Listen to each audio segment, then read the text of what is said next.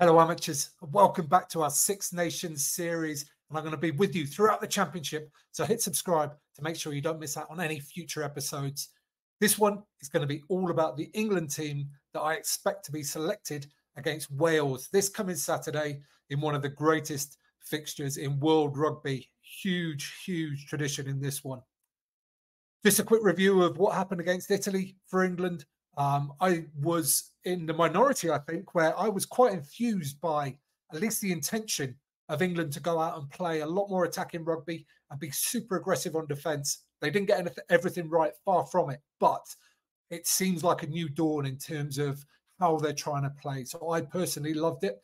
Elko and I went into great depth in it, and you can see that in this video up there. I'll link it now.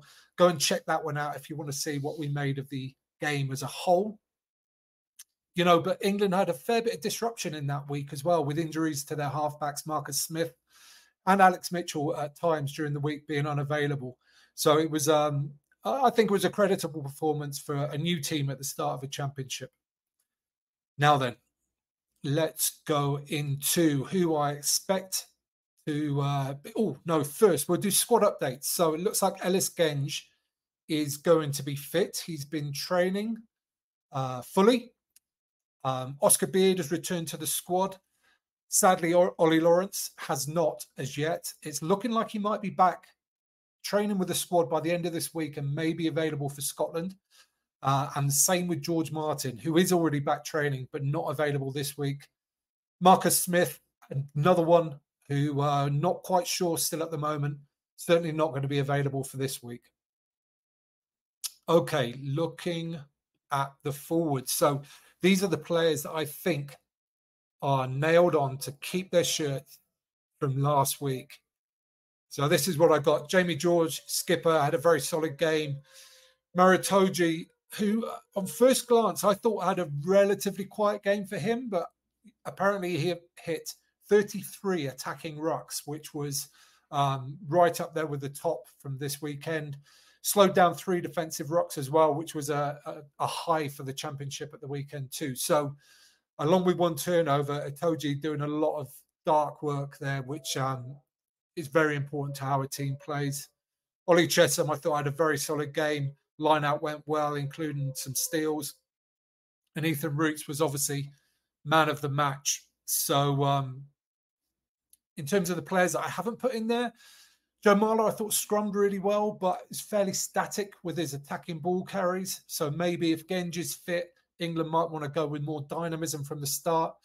On the tight head, I rate Will Stewart as a ball carrier, but he didn't have his best game for that. He got a ball ripped out away from him, didn't make huge yards when he did have it. Scrum, well, he barely had a scrum, I don't think, when he was on the pitch. There was very few, so hard to judge there. And then just in the back row at 7 and 8, Underhill and Earl, I think both had very solid games without being outstanding. They've had outstanding games for England in the past. This wasn't that. And then when Cunningham South came on, it just changed the balance a little bit. Looked a little bit more pacey, if anything, in some ways. So I wonder whether there's a selection decision to be made there as well. What do I think? This is what I think. I think he's going to go exactly the same. I think he's going to double down, give this side, this forward pack, another chance to play well together, to bed in. And I just think it's the most solid starting 8 that England could put out. I like the balance of it. I don't think there's a problem there. And yeah, I think he's gonna crack on with what they had before. Into the backs. And as mentioned, I really enjoyed excuse me, I really enjoyed England's attacking ambition. Not all the detail was there. They didn't get everything right, but I thought it was a very good performance. So the players I think are nailed on to keep their shirts. Mitchell and Ford, I thought, went really well. Slade, I think, is the linchpin of that defensive system. I think he has to keep his slot, and it shows some great attacking play as well. Tommy Freeman was probably England's best back on the day, roaming around the field, looking powerful, looking incisive, but also creative. Like, he just seems to hit holes. Not seems to, he chooses to. Question marks, possibly over Daly on the left wing. I'm a fan of Daly on the wing. He provides obviously excellent kicking, excellent kick chase, but he's always been really fast. And I'm not sure whether it was just against Panny, who might be grease lightning, but he didn't look as quick on Saturday, I didn't think. Finished the try perfectly well, but there's possibly, an option that he won't start. And then at fullback, again, Freddie Stewart, I thought, with the limitations that we all know has got in his game in terms of pace, I thought he had a really solid game, made some good tackles, carried the ball well, and was the guy who made the critical pass to Tommy Freeman, which created the try for Daly. So that's something we haven't seen too much of from Stewart, being that link man. So that was impressive to see that from him. And obviously he was, I think, 100% in the air, as he usually is. But if you wanted a change there, if you wanted somebody that's maybe a bit more of an all-rounder, a bit more of a ball player, then you'd obviously look at George Furbank, who's been playing really well this season. What do I think? I think he's going to double down again. I think he's going to go with exactly the same starting 15. I think these things, they need time to settle down. People need time to play with each other. And if it was good enough for last week, and I believe it was, then I don't see any reason to change it for this week. Certainly no big changes. Nobody came off the bench and really changed the game. So, yeah, I think he's going to go same.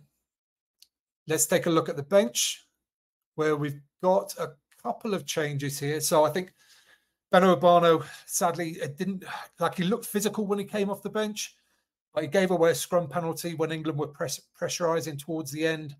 So I think Genge would have been ahead last week, and if he's fit, he'll come back in on the loosehead reserve side. I think there's maybe a question mark about Dan Cole being selected here as well.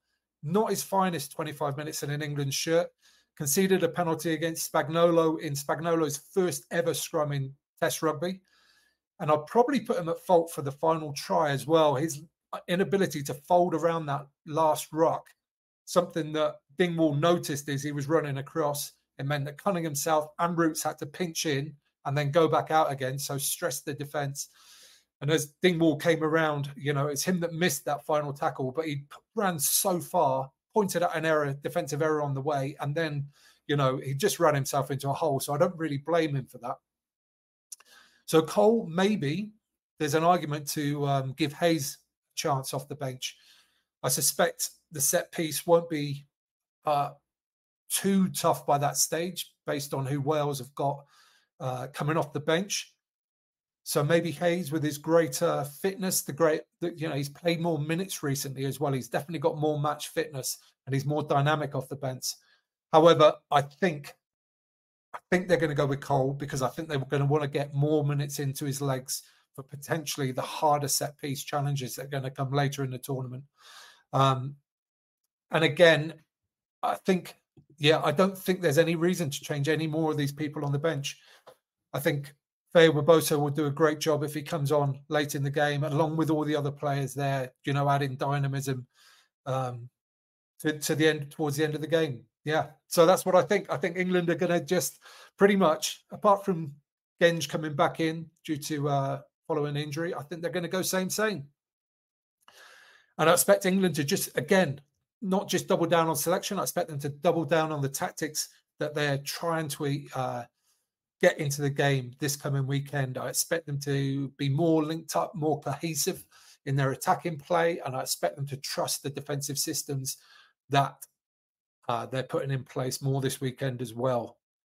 What do you think? Do you think this is the England team that Steve Borthwick's going to select? Do you think this team is good enough to beat Wales at Twickenham on Saturday? Let me know in the comments down below, and I'll join you there for a conversation. Give this video a thumbs up while you're down there if you don't mind, and you can hit subscribe there. You can watch that one next, and don't forget to get out and play.